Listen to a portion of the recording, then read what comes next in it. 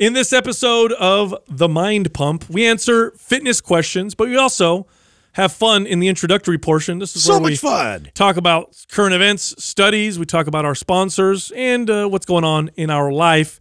So here's what we talked about in this episode. We start out by talking about how Mind Pump is going mainstream. Oh, yeah. Oh, yeah. We got lots of people listening to the show. Breaking through, everybody. Now that don't really care about fitness, but they're listening anyway. Yes.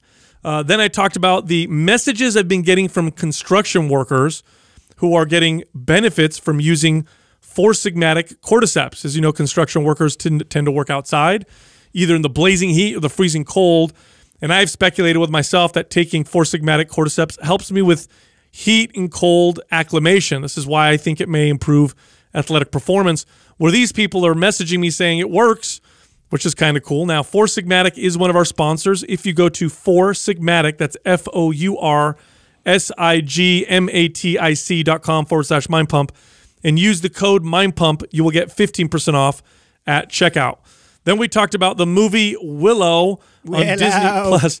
Willow was a great movie back in the, I think it was the 90s? Dude, it was the best. Great movie. Make sure you check that out. Madigan. Then I talked about the crazy market for mattresses and how some of them are trying to compete with like Chili technology. So ChiliPads go on your mattress and they can heat up your bed or cool your bed down with water, so you're not getting a bunch of EMF. The perfect temperature. And it will maintain temperatures. Well, mattress companies are now trying to compete, but they can't because Chili's the best. Yep. Now, we have a discount for ChiliPads through Mind Pump, so here's what you do.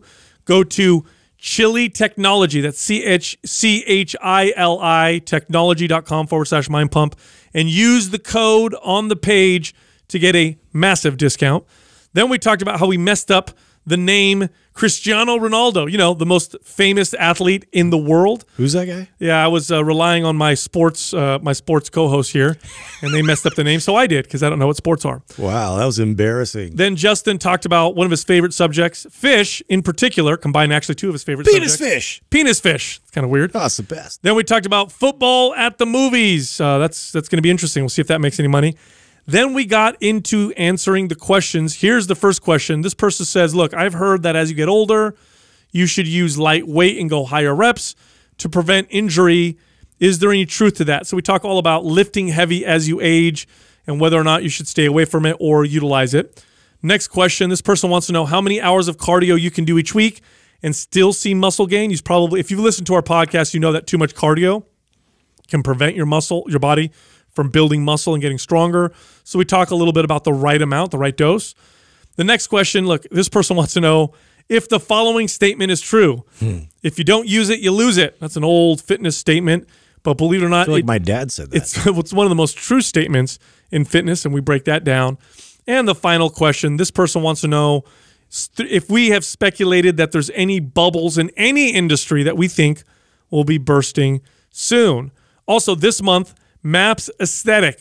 This is the aesthetic-focused workout program. Now, what does that mean by aesthetics? Looks. It's all about your looks.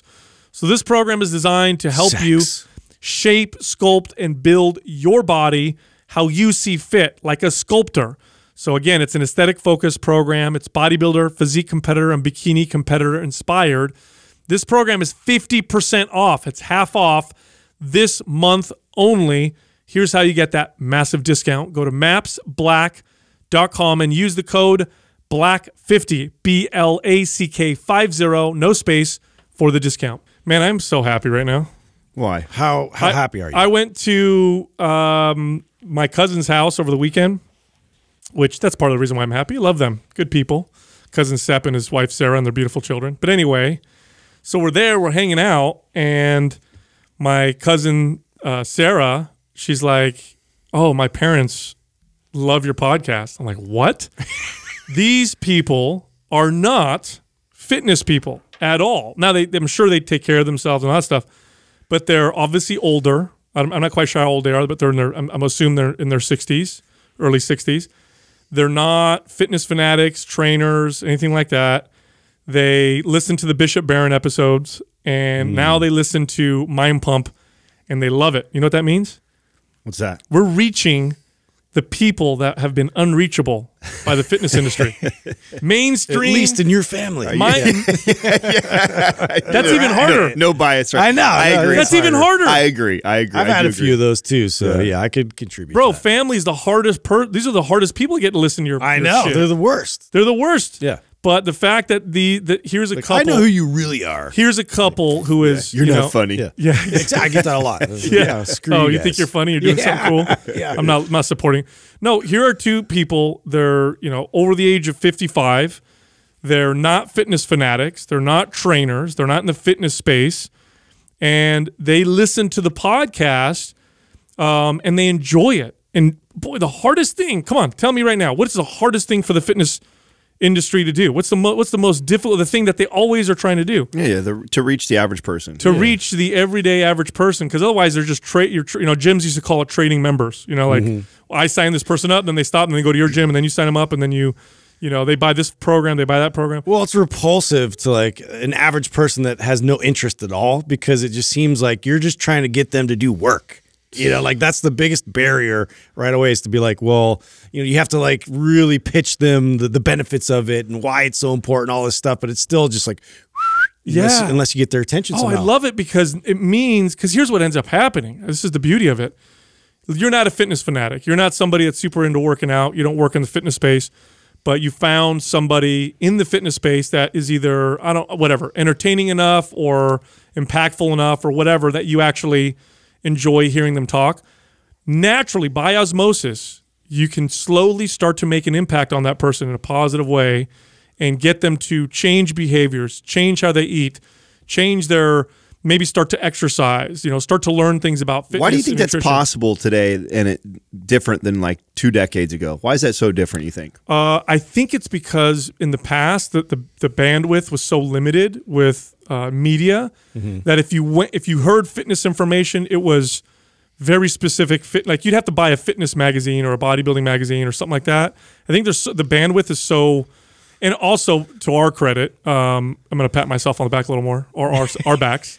Thanks. Scratch it over here. We've had guests on the show that people would maybe on the outside think has nothing to do with fitness. Yeah. Which brings, because that's how they first listened to our show, was Bishop Barron, who, someone would say he has nothing to do with fitness and health, which we know spiritual health definitely contributes to overall health.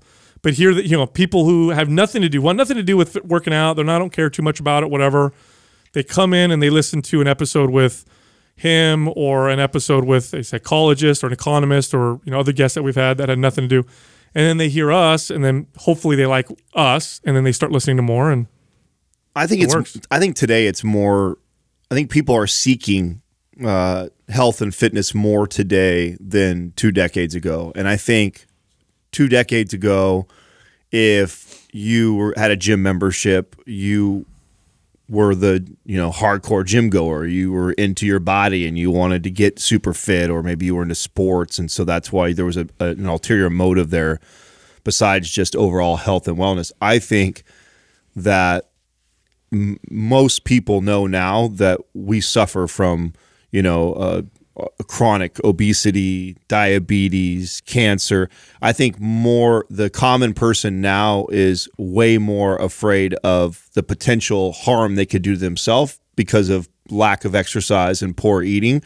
And so I think more people are just seeking or interested, even if they don't want to. Like, even if you don't really I don't care about my body. I'm not trying to get ripped. I don't give a shit about that. But I do know that, if I eat poorly and I don't exercise for long term, this could head down. Where I felt like that wasn't really it 2 decades ago or more. Just more awareness. Yeah, more. There's so much more awareness around the importance of exercise and eating correctly today than just 2 decades ago. I think you're right. I think that's a big part. You're right. People are more aware, and there's less stigma around different forms of exercise. Lifting weights, for example, there's still a stigma around lifting weights, but it's not as bad. No. Yeah, nowhere near as bad. Nowhere. I mean, 20 years ago, if a woman said to her husband or to her friends, yeah, I'm thinking about lifting weights, they would go, why? Yeah. Why are you going to lift weights? You trying to be a bodybuilder? Exactly. You don't hear that as much. So I think you're right. I think the timing is probably right for real. And when I say real fitness and health, what I mean is fitness and health as it applies to everyday average people who are not fanatics, who just generally want to improve their lives. Because in the past, you're right, it was more so fitness fanatics that were going to seek that stuff out. To me, that's really what's wrong with the message that's coming from, and I know your post that stirred up all that controversy. I think the part that a lot of people are missing of your point too is that, you know, for the longest time, these people, even the ones that were giving good advice, right? Even the ones in our space that are giving, they're still speaking to an echo chamber.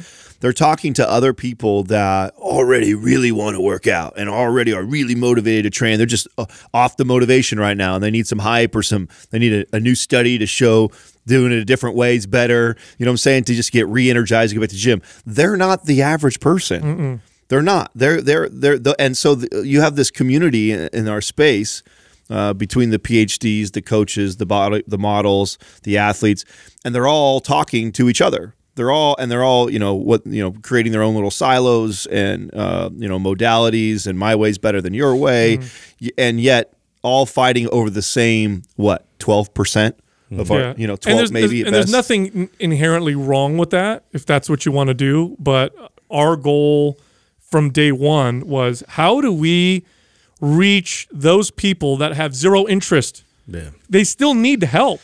Well, and I think too. Back in the day, like, people used to like idolize all these like professional athletes, and then there'd be examples of bodybuilders out there that were just like huge and ripped, and like everybody could recognize that and be impressed by that, but it was always like, oh well, that's for them. You know, there was never really a message just for your average person of like how to lift weights, appropriately, and how to have that benefit you from a health perspective. And I think that that's been something that like has really needed to come to the forefront, because it just seems like, well, yeah, I see all these people on Instagram, they all look awesome, they're all doing this stuff, but it's like, how does that relate to me? Yeah, what we're trying to do is, for lack of actually, I think this is one of the best terms, is fitness and health evangelization. It really is. And I'm using that term because that term is often used with religion. Now let's think of religion for a second. How effective are religious leaders at getting people to walk in their churches, their synagogues, or their groups when they beat you over the head with their Bible thumping? It doesn't. In fact, it pushes you away. The most effective way to evangelize is to be the example and be somebody that person wants to be around, and then it starts to happen. So with fitness evangelization, and I was guilty of this, I'm sure you guys were too, that's what I did. I walked around and I preached to everybody, and I told them tons and tons of information. It was super ineffective. Instead, what I try to do now is not only be the example, but be the kind of person someone wants to be around and hang around and listen to. And so I think we may be doing that well with the podcast. I'm very proud of that. I think that because this is now... These are not only people who I know, who are family, but they're not fitness fanatics. And these aren't the first people that I've heard who have started listening to the podcast who otherwise wouldn't seek out. And we know what they say to me. I haven't had a chance to talk to her parents, but I've heard this from other people. I've heard of people say, "Oh, I don't really care about fitness. I just like listening to you guys. I think it's great. I think what you guys talk about is awesome. It's funny," or whatever. And I'm thinking in my head, like, I'm kind of like rubbing my hands, like the evil laugh, like, "Oh, you just wait. Oh, we're gonna fitness smuggle you. Yeah, we're gonna get you.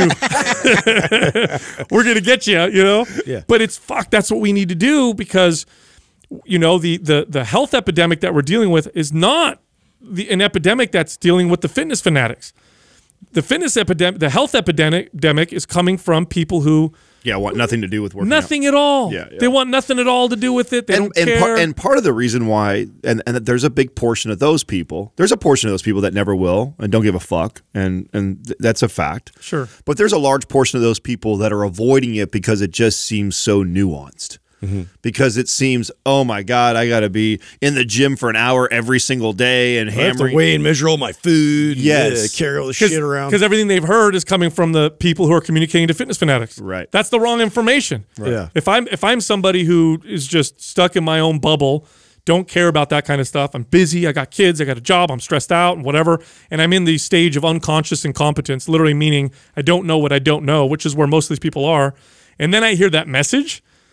You know what that's going to do to me? It's going to confirm my false beliefs. Right. That's not for me. Yeah. That's none of that's for me. That's for them. Totally. So when I heard that, and I don't know if my cousin realized how happy that made me to hear that. Yeah. But when she said that, I was like, oh, yes. Making progress. We're working. It's working. I know. Anyway, so more interesting stuff, right? So you will never believe the group of people that I'm getting tons of DMs on one of the products that we promote. It's a group of people you wouldn't even consider. Well, first give me the product, and then I can... Hippies. Okay, Yeah. so Cordyceps from Four Sigmatic. Okay. So who do you think is DMing me like crazy? Computer engineers. No.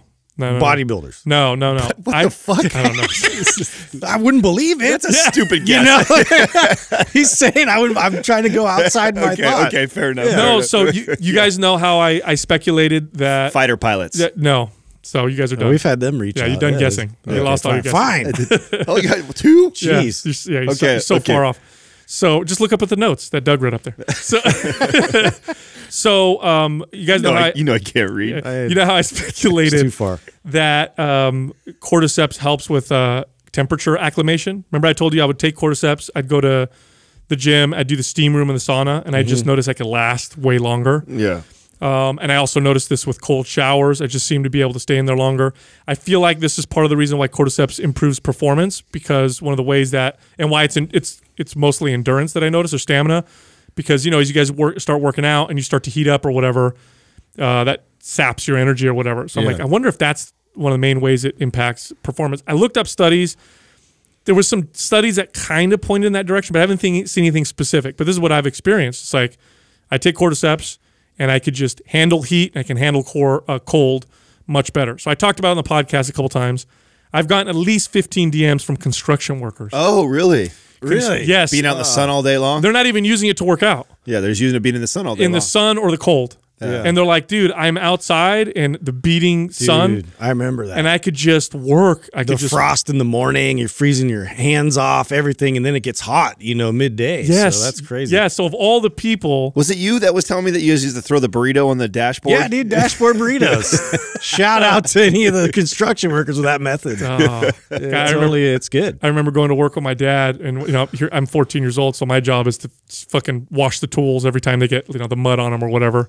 That's a word for tool washer. Yeah. That's what and so I'd go outside in a freezing ass morning in San Francisco when we'd be doing jobs up there, and I'd have to go outside and spray off the trowel and shit with the hose. Oh yeah, my fucking hands. That's the worst. And that's what I decided right there. Yeah, I hate this shit. This isn't for me. Yeah. I want to talk for a living. I don't want to move my body for a living. Yeah, super hard. Anyway, dude, the Cordyceps thing. I was watching some of these documentaries and watching how the ants and a couple of these other insects, how the Cordyceps actually take them over and they become like zombies. That's how it works. What? So caterpillars.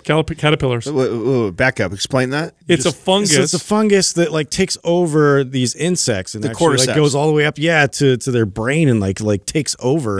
It's a parasitic. It's so parasite. weird. Yeah, it's a parasitic fungus.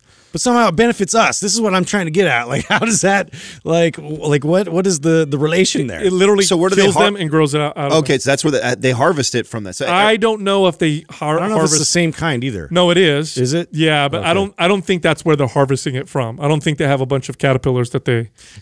But that's what it that's does. what I'm wondering. Yeah. No, that's what it does though. That's interesting. Yes. Why caterpillars? Do you know? I mean, You have to ask fucking. Yeah, I don't know. You gotta watch creator it. of all this. Yeah, where did I you have see no that? idea. Where did you see that? It was just on a nature documentary. They were somewhere. I don't know if it was a rainforest, but there was this colony of ants, and then one of them got a cordyceps that took over and made its way to the highest position there, to where I think a bird came down and then and ate it, and so that way it was able to then spread it further, through its dung. It influences the insect to climb to the highest peak or whatever it can. So it's very visible for a bird to come eat it, and then sit there and attract a bird to eat it, so that it can get spread. Fuck this. Yeah, fuck this. Nature's crazy, dude. Total zombie. That is crazy. Have you seen? Have you watched the Nature? Not Nature Channel, but I forget what they call Nat Geo it. or whatever? No. It's Disney's version on Disney Plus.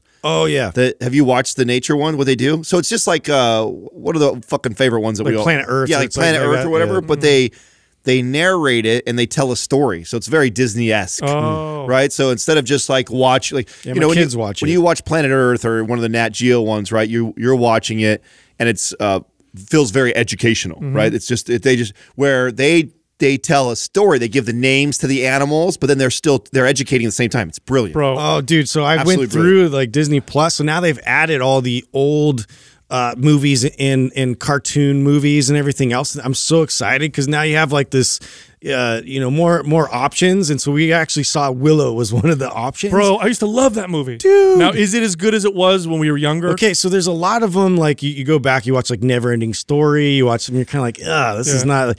Dude, Willow holds up. Oh, good.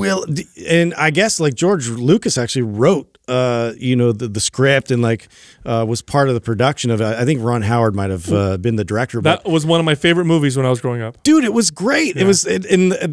It was funny because you know why it was great was because they didn't use like barely any CGI. I mean, it was kind of cheesy. Like any of the CGIs they used, you know, they had like a background screen. You could tell it was like, you know, like a shot ahead of time and they're in front of it, kind of a thing. But everybody was in costume. You couldn't see that just 10 years ago. No, now you can tell. TVs are so clear now. Yeah, it gives away. You totally tell. It's not just that, but you're so used to it in different quality that you look back and you're like, oh, this is. Remember, do you guys ever watch Jason and the Argonauts, the old one? Yeah, it kind of has that weird like clunky. It's all claymation, you know, monsters and shit. Feel, when I first watched that as a kid, I was like, oh my. The dragon in it, the troll that turns into a dragon, kind of had that feel. But it was just funny because it had all these lines in there that are hilarious. My kids were dying, and it made me think of how like remember like the conversation we had about like how we had nicknames for our friends that were fucked up. Yeah. So we had one guy in our group that was like shorter than everybody else, and so we called him Ben the Peck. Oh, like what dicks! I was like, I feel so bad about that now. You know, like in the movie, he keeps calling them Peck because they're like, you know, the small people, like basically. Oh, that's so fucked up. Oh, dude! I'm sure that's where the nickname came from too, right? I'm sure. Well, yeah, that's where it came from. Yeah. Yeah, but anyway, yeah, it was like totally derogatory, you know, and I'm like calling this poor kid in elementary school a peck, you know, and I'm like, oh my God, what a dick. Yeah, and you guys were friends. Yeah, we were friends, but he loved it. Yeah, he was like. Or he made you think he loved it. I love it, guys. Went home and cried. Goes home and cries about it. That's terrible. Just like we all did. I watched Disney Plus over the weekend also, and I watched one of those nature shows that you were talking about. Oh, you did?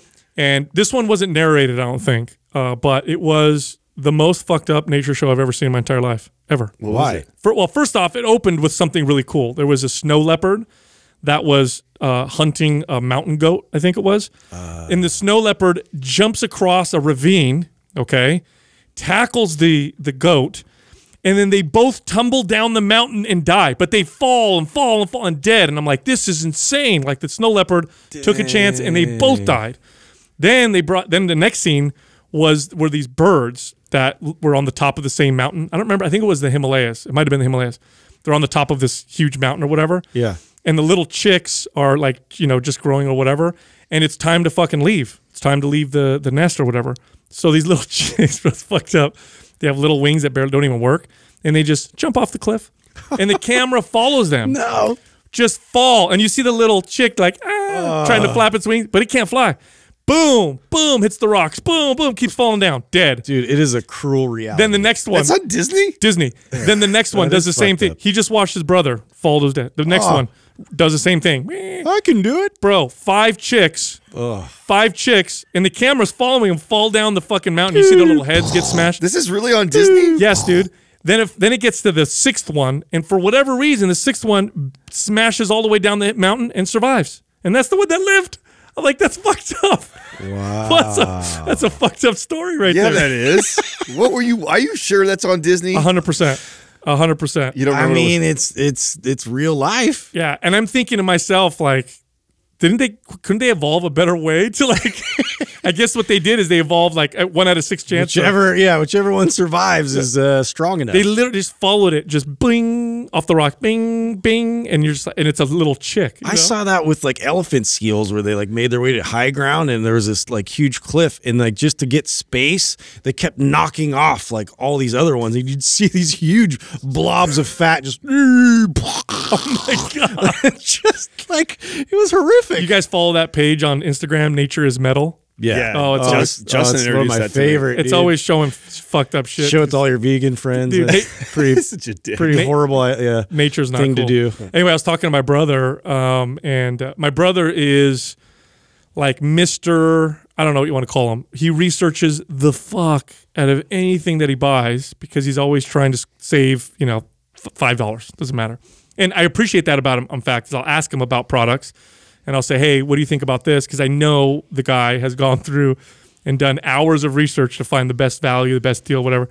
So I was telling him about the ChiliPad because he's got this girlfriend that just started kind of living with him, and they're going to find a new apartment. And my brother's a heater, and she, gets too hot sleeping next to him or whatever. So they're trying to figure. So I'm like, dude, get the ChiliPad. You can control the temperature. You can heat one side up. You can cool the other side up, and whatever. So he's like, oh yeah, I'll look into it. So this kid, dude, and I'm telling him already, I'm like, this is the best. Trust me. Yeah. This is why we work with them. They're the best. Fuck, this guy's been researching for like a week, and but you know what though? I didn't realize that the mattress market is trying to respond to products like the ChiliPad because they have changed the market. They've disrupted the market so much. What are they trying to build it into, like the mattresses? Mattress companies are trying to figure out ways to include it because, and you think about it, if you're a mattress company and you see this other company, you just start to take off. Yeah, you're thinking, oh, this may be a way. Yeah, well, you're too late. I didn't realize the mattress market was so insanely competitive. Oh yeah, dude. Yeah. Yeah, And big money too. Huge money. Yeah. Huge. So he's showing me all the different things, and he ended up saying that the best value, which is what I told him, which makes me annoyed, but whatever, take all the time in the world. The best value was to get a really good mattress and then throw a ChiliPad on it. It's the best. It's the best. Way I to mean, do it. is it really a stereotype? I don't know one girl that like wasn't like freezing at night while if the guy sleeping next to her is like really hot. It's like that's just like seems to be always the case because even for me and Courtney, she's like freezing. So now in the winter, she uses it. Like she's using it just to heat up. I'm like, I'm good. I'm like cracking the window. You're extreme. Perfect. You're pretty extreme though. You and Adam are just silly. Yeah, I mean, there's extremes of it, but I think for a lot the of most muscle. General, maybe that's a lot of muscle. Yeah, it could be. Some good mass. could be muscle. Could be impressive mass. Insulating body fat. Yeah, could be some of that weaved in there. It's like Justin and I, we go straight for the AC as soon as we get into the hotel room. Yeah, man. I know. Drop dude. it all the way to the floor. And you guys both snore each other to sleep apparently too. I don't. I'm hit and miss on that. Like, did I snore? If I'm on my back, you and I were just together. Yeah, you snore. Oh, I did. If you don't snore, you breathe like Darth Vader. So you might not be. You might not be snoring, but I'm like, dude, we need to open up that airway. There's some shit there. Oh, man. It does happen. That's weird. Katrina says I don't, but maybe she's lying to me. Maybe Courtney snores, so she's tried to throw me under the bus, and I caught her on record. Did you know you did? No, you did it, bro. I had to. Yeah, I did because she kept making fun of me. I'm like, dude, look, you snore. Like, I'm not the only one here. So you recorded it? Yeah, I recorded, played it back. She was so mad. Speaking of getting made fun of, I must have got. I'm sure you guys did too. If I got at least a handful of these DMs about Ronaldo's first name. Yeah, it's Cristiano. Yeah. Fucking the sports guys. What? The sports guys. Oh, we're talking about soccer? I said it wrong. Oh, that doesn't count. Oops. Doesn't count. We don't care about that here. Yeah, I said it wrong because of you guys. Oh, okay. I see. You said it wrong first, and you're my authority on sports. You know what I'm saying? Listen, if you quote a study wrong, you can blame it on me. Okay. I mean, it might as well be cricket to me. I mean, I'm sorry. Yeah, no, That's as much as I know about soccer. There's a big difference between Christian Ronaldo and Cristiano. Is there really? It's kind of the same. He's only one of the highest paid athletes ever. No, he's the most famous. He is athlete the in most world, famous guy like right now. That's funny. He was thinking about coming on the show. And No, he's like, no, you get my name right. He's like, fuck those guys. Yeah, forget it. Do you guys? What was that news article about the penis fish? Yeah, dude. So up in like some beach up in Northern California, like there was just littered with all of these like worms that looks just like fleshy penises. Yeah. What? Like all over the You haven't beach. seen these? No, Yeah. I've not seen. I guess this Doug. has happened too in Moss Landing and like locally around here. Like there was a big storm that came through and like just brushed up all of these. How did you guys worms see a meme everywhere? And it just so happened to bring it near the San Francisco area. Yeah, exactly. sweet irony. Oh, wow. Yeah. Those are weird. Yeah, they're fleshy colored and everything. People love the beach. Yeah, there were millions that washed up just a ashore. bunch of excited people just running to the beach. Yeah. Hours later, they were all gone. It was really strange. This is weird. Yeah, it looks like it looks straight up like a. It's a fish? Yeah, well, they call it a fish, but yeah, it's like a worm. Bro, how funny. So let's straight up. Let's say we're 15-year-old friends. We're on the beach. Yeah. You find one of these. You're for sure throwing it at your friend's face. 100%. For sure, you're slapping your friend in the face with this thing. I'm putting it on somebody's chair at school. How did I miss this? This is hilarious. Yeah, you're always up on the penis shaped stuff. So I'm surprised. No, that's Justin. Yeah. That's No, I just draw it. My cousin shared this article. I'm in this group thread with like all my cousins, and they always share the weird shit. And so they shared this article. Yeah. And so they look to me to like, what is that? So I made up the story. So I'm like, oh, this is fucking crazy. I'm like, that fish, it's a parasitic fish. If you're swimming in the ocean without like swim trunks, and it'll enter you. It actually goes inside your penis. And that's why. Wow. Yeah, it goes in. My cousin freaked out, dude. That's why I don't go in the water. I fucking told you guys. Go in there. There's invaders in there. That's why I never go in there. Dude, you're abusing your privileges as ambassador of health. Yeah, I know. We're gonna have to take that sweater back. I want a hat. I don't want a sweater. I want like a. I still want you like a sash, like it's like you won it. No, I want a big that's a sash and a big like a weird looking hat. Hey, did you see in the forum somebody posted shared the movie, the football at the theaters, which I talked about. I think I talked about this a couple of years ago. You did predict this. You did. So where you could watch a game at the movies. Yeah. So everyone's and they do this thing which is pretty smart, right? Where you pay your ticket and then it gives you X amount of dollars towards popcorn and soda and everything like that. That's an all day long thing too, by the way. Like football starts 10 in the morning, doesn't end till 6 o'clock at night. You know what this sounds to me? So smart by them. Part of me is like, stupid. Smart. Who's going to go there? And then I just thought to myself, all the husbands. All the bros. All the husbands out there who are like, honey, I guess today's football day. I'm going to be at the theater with 100%. With Fred all day. Yeah. For sure. I put in the schedule. You didn't look at the schedule? It's right there. It's been in there for 3 weeks. Anyway, I'll see you later. Sitting in there. I can't. So I was looking it up, and there, it tells you what theaters that's doing it, and there's one in San Jose. I think it's something they're like testing right now. I don't think this has been going for very long, and I think they've scheduled out. So they also do fights. They've already been doing fights. Yeah, I've seen that for a while. And they also do I love that. They do opera and other type of art performances. So you could go to the theater and watch like symphony or ballet or opera. I think the movie theaters are really trying to figure out a way to pivot because their home entertainment systems and access is just... And now, okay, so I still have yet to read an article that explains this more, but I knew this was happening. And that was, I've seen more and more movies hit the theater, and then the turnaround for it to be streaming is way faster. Yeah. It used to be 6 months. Yeah. It used to be if you saw a movie in the theater, you wouldn't be able to see it for 6 months later until it hit video cassette or whatever. It's because you know what it is. If it really boils down to this, the movie theater forever used to be the middleman. They used to be the middleman that delivered the product. For a long time, you didn't have TV in your house, so if you wanted to watch anything, you had to go to the theater. And then the way that they maintained that middleman position was the atmosphere, the quality of the sound, and then the way they maintained it was that's how you got a movie first. Yes. But movies make a lot of money now through streaming and stuff like that. It's interesting too. There's so Jay and Silent Bob, like that whole movie franchise and everything. Like, so I guess they've like did a reboot and shot a movie, but like planned it out as an event thing. So they got like, we're going to be at this location at this city, and it's going to be in this theater. And so they did it like as like a tour. So that way, like people would show up, and then they did like a Q&A at the end of the film, and they'd show the film, and so they'd get all these like ticket sales that way, and then they just toured around. And I guess they're going to release the full thing eventually, but that was like their plan, which was interesting. So okay, wait, let me get this straight. So they're going around almost like a comedian tours, yes, and doing live shows, yeah, but also recording that whole process. So they're watching the movie. They're sitting in there watching the movie with the fans that are watching the movie. Then afterwards, what movie though? They have a kid, Jay and Silent Bob, a new one. Yeah, new one. Oh, okay. Yeah.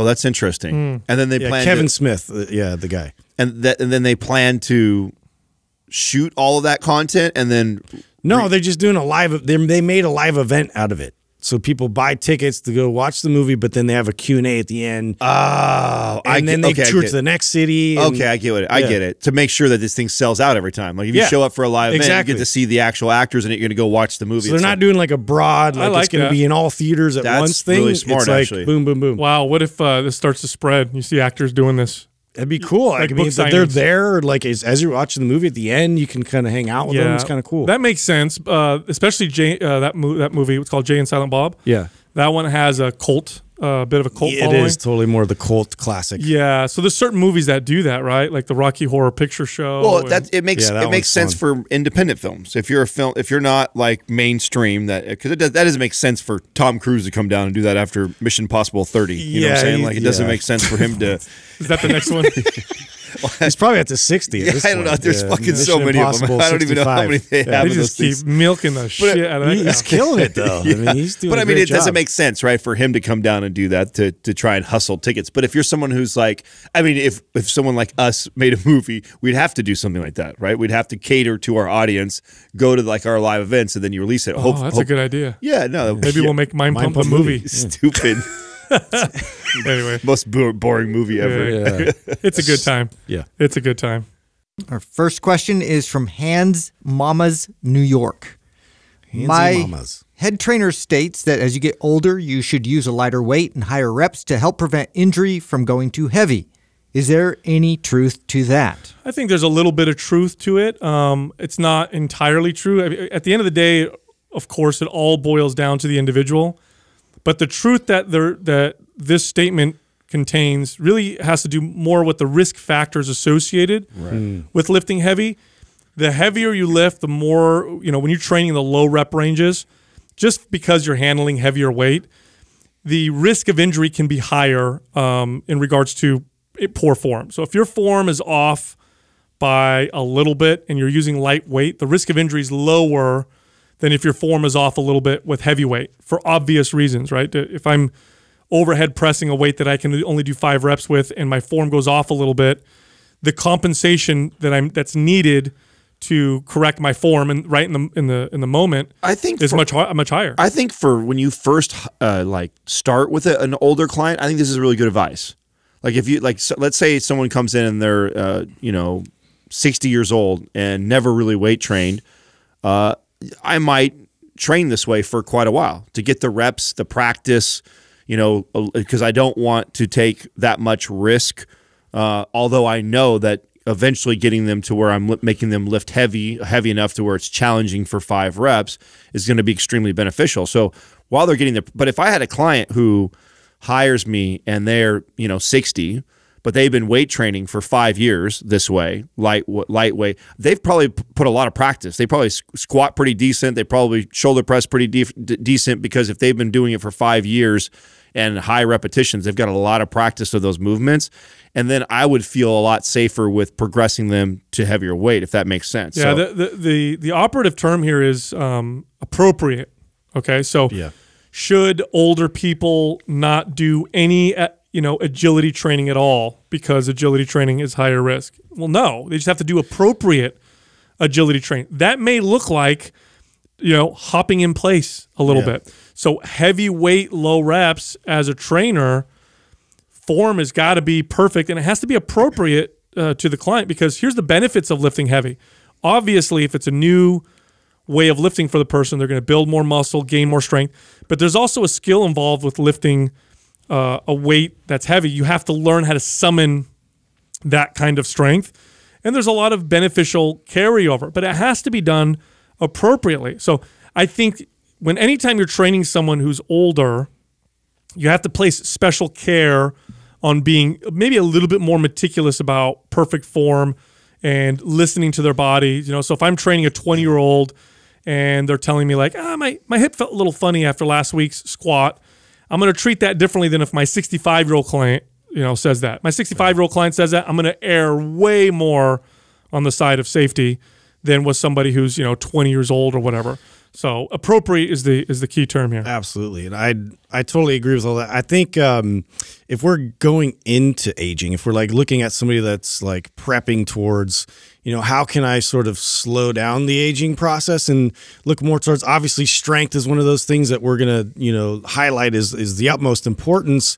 One thing I've been convinced of lately, even more so, is, the need and the necessity for fast twitch type movements and to be able to maintain and sustain that ability, mainly because, these quick reactive type movements are things in real life. Like these are things that have the most potential for injuries like to occur. And so to be able to maintain just that ability and to the appropriate amount, just like you said, Sal, like it could just look like I'm kind of hopping in place. It could look like, a very controlled, light kettlebell, but I'm getting that like snap. I'm expressing that fast twitch movement, but it's something that I really do need to maintain, within everything else strength-wise. When I've trained older people who are rehabbing an injury, oftentimes, more often than not, the injury came from like, I was in the shower, I slipped a little bit, didn't fall,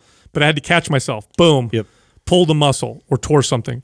Or I was dropping something and I went down to grab it real quick and I hurt myself. Well, this is also why I think stability training became so popular too, was for this. Because when that started coming, when all the studies around the benefits of that started coming out, this is where I think it was most applicable as far as what clients you were training, right? The type of client that this would benefit me. I remember doing stuff where they would be standing on both feet, just hop just to the side laterally, and then stabilize on one foot, then hop to the other side. And then something that's so basic and simple like that, it could be huge for a client like this that we're talking about. So when like someone who gives this like advice as a head trainer, who's probably, I'm always trying to put myself in their shoes. And if I'm telling my staff this, I might be telling my staff that because I'm cautioning them. Like I might have seen 2 or 3 of my trainers squatting with their new client, like heavy load, and their form was off and terrible. And so I'm like trying to correct you and say, hey, you need to do lighter weight, more reps, more practice with this client before you go load her with 130 pounds on her back and try and do a barbell squat. Like she's just not, the prerequisites aren't there for that person. So I give a general statement like this. I see the value in that. I see the value of not, as when you're managing a team or a staff of people, of giving something, a general topic like that. But the truth is we want to train and work any client, no matter what age they are, to a place where they can do strength training. And that, to them, like I have a client right now who's in her 50s, and just the bar, 45 pounds on her back, that's challenging for 5 reps. Controlled, slow, and deep, and like focusing on, that's really challenging. Totally. I mean, she could do body weight squats till she's blue in the face, but as soon as I load it with about 45 pounds on her back, and she's got to stabilize that bar, and we're barefoot and focusing on the way we're staying on the, man, and slowing the tempo down, I can make those 5 reps incredibly intense for her. Yeah, one of the biggest lessons you'll learn, or I learned as a trainer, was what appropriate actually meant. It could literally be oftentimes, and this is, later on in my career when I started training people in advanced age, I could be training someone and today's leg workout is you sitting down in a chair and standing up. Yeah. That's your squats for today. But I remember as a new trainer, I would see something like that and be like, oh, that's not enough. You're wasting your time. We need to put you on the leg press. We need to get you to really feel sore and whatever.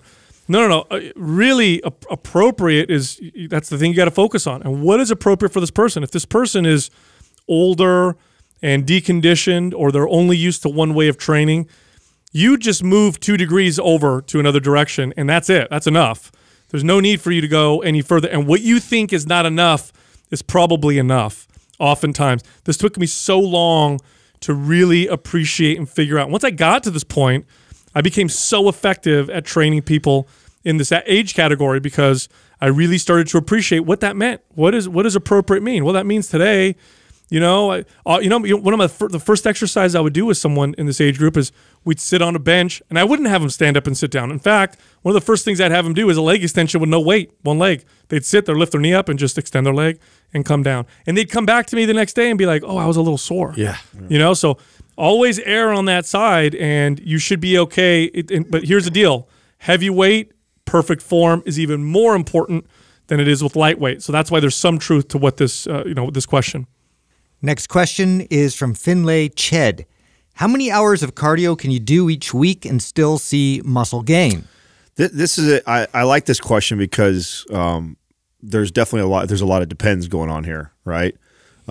People here on the show a lot. Lots of poopy diapers. Let's talk about cardio, and it sounds like none of us are fans. It's just not the best, and I think a lot of that message is because it in the 70s and 80s.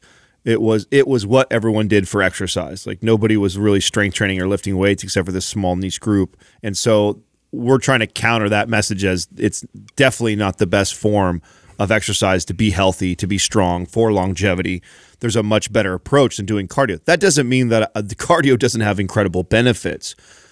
But the other reason why we also talk that way is it's also it's challenging when you're doing a lot of cardio and you also have a goal of wanting to build muscle, because cardio in itself is catabolic and trying to build muscle would be anabolic. So it's really tough to ask your body to do two things at the same time.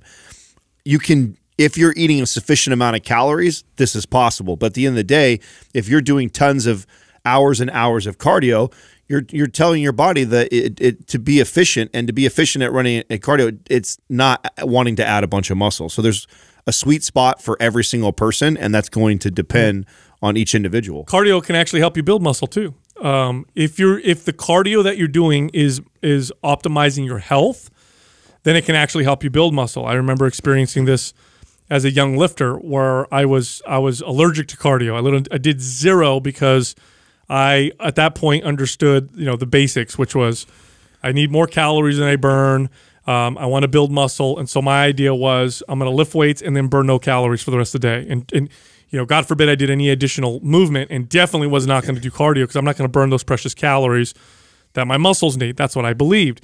And I remember working with a trainer who was just incredible muscle development and strong, and I saw him doing occasional cardio, low intensity, but he'd get on the treadmill and walk uphill, or he'd do an elliptical. And I remember thinking, and I asked him, I said, man, you build a ton of muscle and you still do cardio. I can't imagine how much muscle you build if you didn't do cardio. And he's like, I'd build less. And I'm like, what do you mean? He goes, when I didn't do any cardio, I was unhealthy. I had zero cardiovascular endurance, and it actually took away from my ability to work out. I couldn't do as many squats, and I just didn't feel as healthy. So now I do it just to maintain and keep my health, and it actually helps me build muscle. So I did the same thing, and I noticed the same thing. So how many hours of cardio can you do each week and still see muscle gain?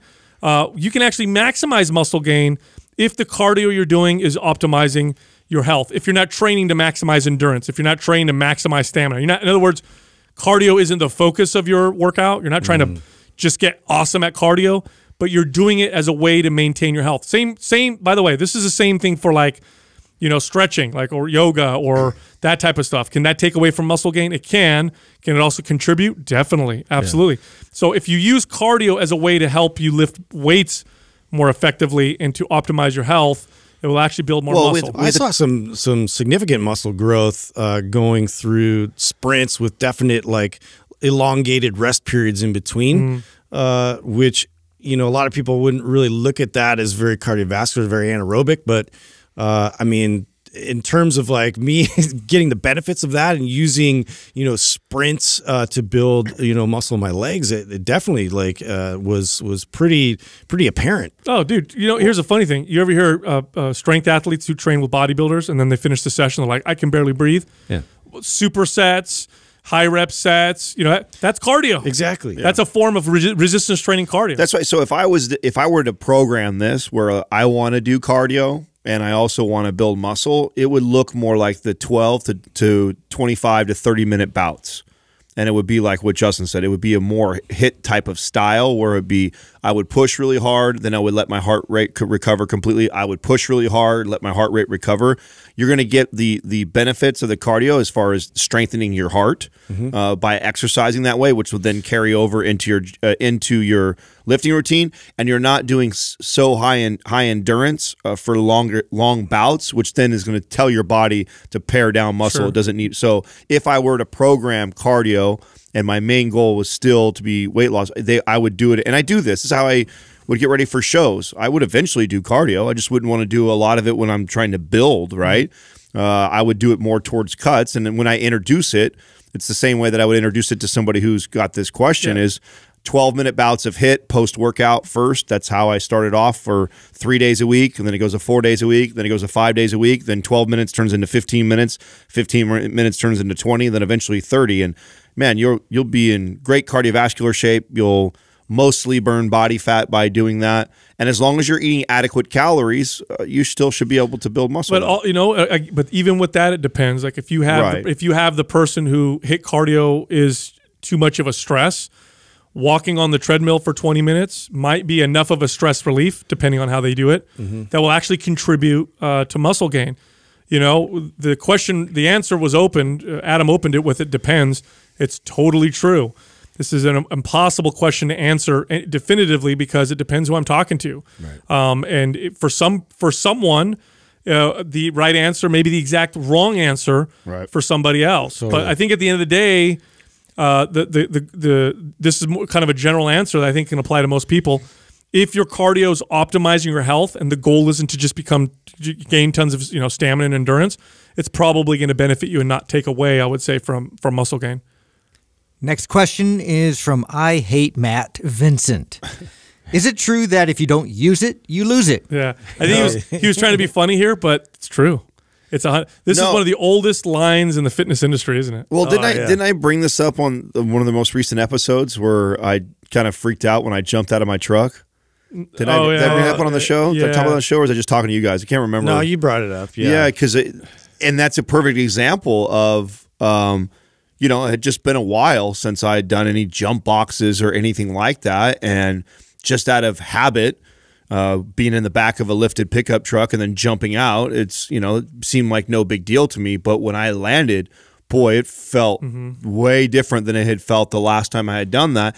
And I know that's because I haven't done it. I haven't trained that. So my body didn't absorb the asphalt when I dropped down. I was in a more stiff position, and it let me know all the way up my knees and my back when I did it. And I went, oh shit. And that was an awakening for me that, this happens at one point in our lives where we just stop doing certain things and we lose the ability. Yeah, and that's just to make us more efficient and effective with our energy and what we're doing. Like our body just recognizes what our biggest, patterns are every day, and how to allocate those resources in that direction. And so it's like it's this pruning system it has already. Like, okay, so if we're not doing this, let's go ahead and shuttle that, attention in this direction because you're doing this more frequently. Yeah, your body is always trying to get just as good as it needs to get. It's never going to try to aim to exceed what it believes to be the bare minimums. And how does it determine the bare minimums? Well, off of your activity and the signals that you send your body. Now, why, right? Why won't your body get stronger than the bare minimum that it thinks it needs? Or why won't it get the more agility than the bare minimum that it thinks it needs? Because all of those require energy, just like Justin said. And our bodies evolved for the most part during, for most of human history. Energy was hard to come by. It was scarce. It made no sense. If your body became inefficient, you starved. It made no sense whatsoever. So your body is not going to be good at jumping if you don't jump. If you don't ever jump, you lose that ability. Your body's like, we don't need this. We don't need this skill. Let's get rid of this and become more efficient. If you don't run, you'll lose that skill. If you don't ride your bike, you'll lose that skill. If you don't lift weights, you start to lose strength. This is true for anything at all, even your ability to handle stress, to deal. It's funny. I grew up in a loud house. It was relatively chaotic at times. Big family, loud. Stereotypical Italian people. And growing up, I was like, this is just the way I live. It's not a big deal. Like, if I needed to do homework or do something or whatever, it didn't bother me. I didn't even notice it.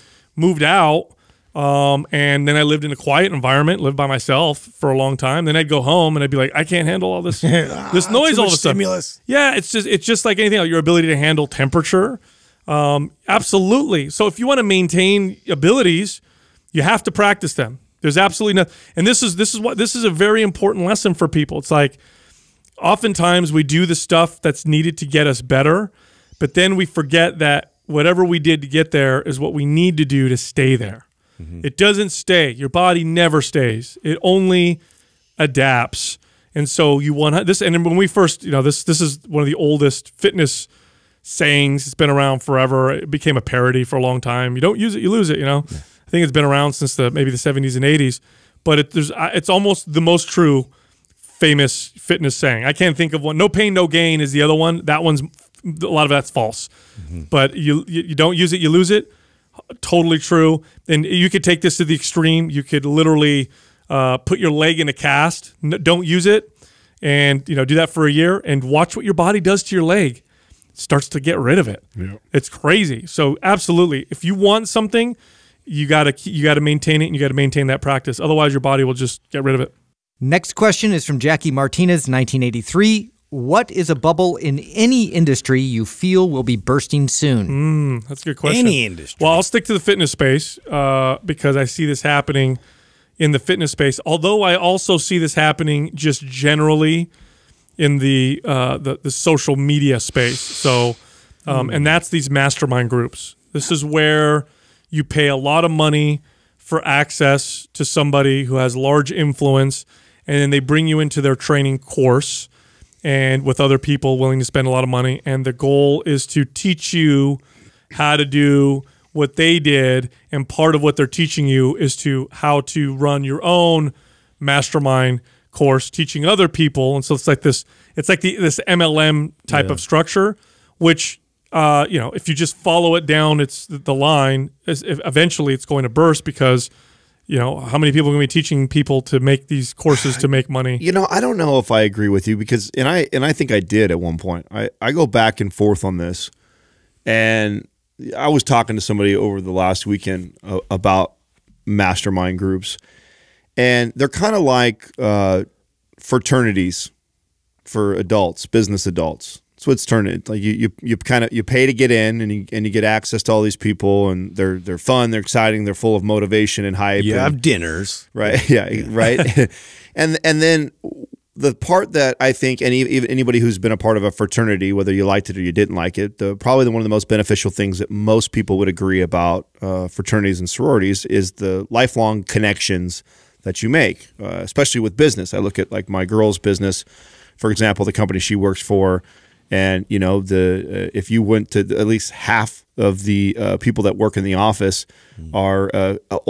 came from Bellarmine. They all came up from the same school and know each other, and and the person who owns it came from Bellarmine, so he gave lots of them jobs. And so there's kind of this fraternity aspect of it that I think some people, that's enough value for them, and so they justify spending $30,000, $50,000, $100,000 a year on these mentors. And the other thing is the mentorship part. Like there's a big push on the agenda that everybody needs to have a mentor, which I agree. I think it's important to have mentors and have people that you look up to and aspire to be like, and it can help guide you in your business life and potentially your personal life. And so I think that because of that, I don't know if they will die. I'm not a fan of them like you. I was also not a fan of a fraternity. Like I used to make fun of my best friend who was in a fraternity the whole time, that he had to buy his friends. And I'm somebody who... They tell you to eat the biscuit, don't. Oh, God. Yeah. Does it cost money to get into a fraternity too? Yeah, the fraternities cost money. Yeah, you have dues, I think. Really? Yeah. Okay. So it's similar, right? And so I think for some people, they do find enough value in it. I think the reason why we all feel that way is because it's so not us. And so I'm very careful to be like, it's going to die, especially something like that's been around for as long as it's been around. Well, here's how I define as bursting. Okay, bursting doesn't mean it's going to go away. Bursting just means it's not going to be. It's going to grow in the market, and then it's going to pop, and then there's still going to be a small amount of it, but it's not going to be like it used to be. The whole, join my mastermind so we can learn how to use social media to maximize our business. Here's a couple reasons why that's going to burst, in my opinion. One, eventually, when you follow it down the line, it's like writing a book on how to make money writing books. Eventually, everybody does that, and then there's nothing left. And lots of people get no value out of it. The majority of these people who go to mastermind groups get nothing out of it, but they tell themselves they did to make themselves feel better, but they don't go back. The second reason is because making money through hacking social media without providing any real substance and value, those days are numbered. The algorithms are changing. You're not getting as much access. People, you can have 1 million. It used to be if you had hundreds of thousands of followers, you could easily turn that into lots of money because you would put out a post or whatever. You'd reach them all. Instagram, Facebook, Twitter, all these, they're changing to the point where you put out something to your 100,000 followers, very small percentage of people see them. And the only people that are getting traction are the ones that really are providing already lots of value. They're getting lots of interaction. And so the old rules apply. And the third reason why I think masterminds are going to pop is because a lot of the message that they're selling are not the fundamentals that building successful business are built on. The fundamentals of a successful business are hard work, time, present lots of value to your customers. Masterminds are kind of the ones I've seen are all about hacking the system. This is what you do. You do this. So what you're bringing up, I see it from the standpoint of what they've already sort of cracked down on with influencers and how you've seen them lose value and lose authority over the last year or so has really been like quite dramatic in how they're like changing their algorithms because like their true engagement really isn't even there. It's purely like a numbers thing that they've aggregated, through bots or, however they've done it. Their true authentic version isn't being portrayed. And so companies that are trying to invest in them, that like they're not seeing any return. And so it's like the money is moving away from that whole industry. Yeah. So I do see that affecting, because a lot of the mastermind was centered around some of these influential people who, looked like they had a lot of power. Well, yeah, because the model is like get some followers, and then your most hardcore followers, you sell them a huge ticket item to be part of your mastermind. That's the model right now to make money through social media influence. I can't see how that's a model that's going to continue to, be as popular as it is. I'm sure it'll always exist, but I can't see how it's going to maintain its growth. I think it's going to continue to go on. I think that the rate at Instagram's growth and Twitter and YouTube and the growth of those companies will continue to drop new people that come in that fall into the same traps and do the same thing over and over. I don't think that it's going to slow down anytime soon. And if it does, it won't be significant enough to call it a pop. I think it's here to stay. Yeah, some of the characteristics of bubbles are they come out of nowhere, and people start making a lot of money but aren't really providing a lot of value. Well, that's also characteristic of a business that's successful too. Comes out of nowhere, great timing, but not providing a lot of value is how bubbles burst. Yeah. So you look at the housing market. Housing market everybody was making money. It was to get a loan. You literally just told them how much money you made. You look at that and be like, well, this isn't going to maintain itself. It can't possibly maintain itself. Well, you're drawing parallels to things that are not common at all. I mean, housing market has nothing to do with the way people are influenced with emotion and the insecurities they have with their bodies and all the other things that are manipulated and used in social media. Those are apples and oranges. Yeah, but again, you're comparing. You're dealing with people who you're asking them to spend thousands of dollars for this kind of access. All it takes is one person to figure out that if they give this away for $50, they take it away from everyone. It's a vulnerable industry that is providing very little real value, which is why I think that's what's going to happen. I'm not a hater. Yeah. If I see something providing lots of, but if your value is this and you keep doing this and other people do it, I also see. Well, I mean, I know that there's a lot of value in CBD and the like high quality CBD and things like that, but I could totally see that whole industry having a massive burst. That's a good one too. Absolutely. I could get on board with that. That's a great one. More so than the mastermind one. I definitely CBD will. It's definitely got to peak soon and then come back down sooner or later. Yeah.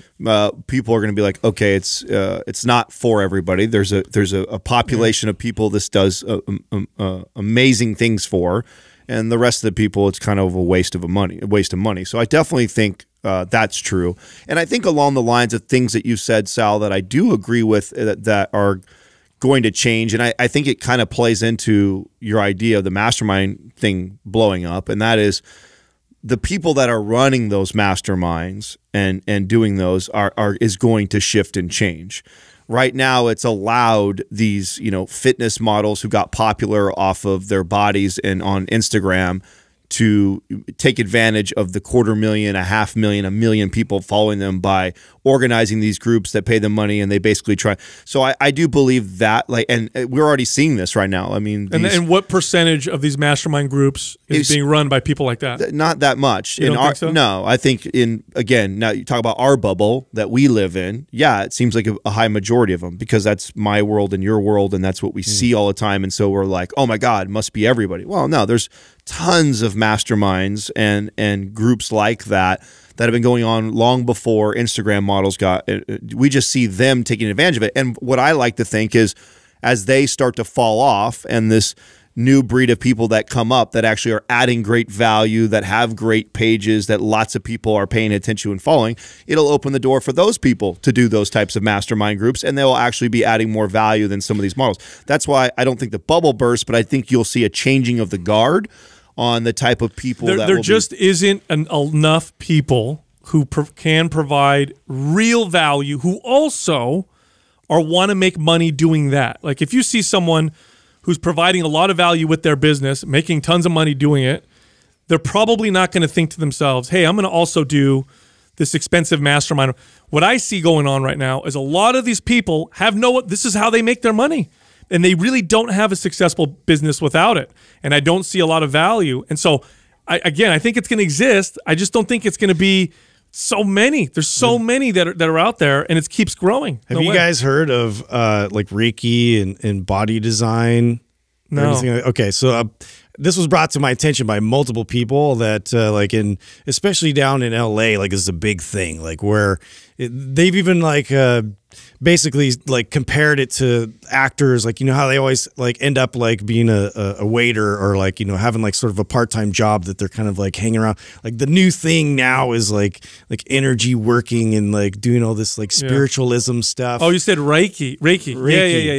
Yeah. So, but it's huge. That's the if I can't make it in entertainment or being, I'm doing that, and that's pervading the entire area, and it's making its way up here. And I'm like, what are they talking about? I'm an intuitive. The fuck is an intuitive? Yeah, it's a thing now. So I'm keeping my eye on it, but apparently they're saying it's growing, and that's something else where I'm just okay, I smell some BS. Well, speaking of things busting, bubbles busting, have you the stock market? We've had the longest bull market ever. The last 10 years has been a massive bull market in the stock market, and today it's still hitting record highs. Now, that's scary. Yeah, historically speaking, scary, this bro. means there's going to be a big climbing, big fall. That's going to hit. Remember the Roaring 20s? Where it seemed that way. It was everybody could make money. Everybody was. Then the Great Depression, and then we had the Great Depression, and it was. This is following 2008. After 2008 crash, right on 2009-10, it grew and grew and grew, and overall, I don't know what the numbers are. I was just reading an article this morning about it, and they're like, this is the longest running bull market ever. So maybe the next bubble to pop is going to be the stock market, which is kind of scary. See what happens there. Anyway, look, you can go to mindpumpfree.com and you can download all of our books and guides for free. We got a lot of information there that costs nothing. Great resources. You can also find all of us on Instagram. You can find Justin at mindpumpjustin. You can find me at mindpumpsal and Adam at mindpumpadam.